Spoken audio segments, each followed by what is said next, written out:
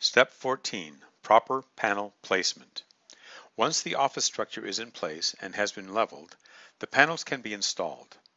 The easiest way to move the panel is to attach the pump action suction cup to the face of the panel at a comfortable height.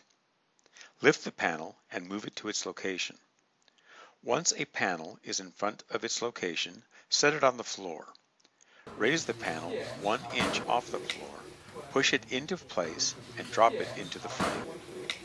Check to ensure all clips have been engaged. If the panel exceeds the upright fin, the panel's clips are not fully engaged.